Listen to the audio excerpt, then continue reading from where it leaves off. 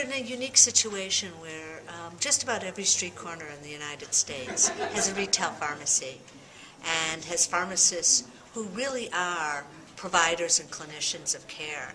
And they build a relationship with the members, and they can have that kind of support and educational role that is so important in many of the chronic and acute conditions that are out there today.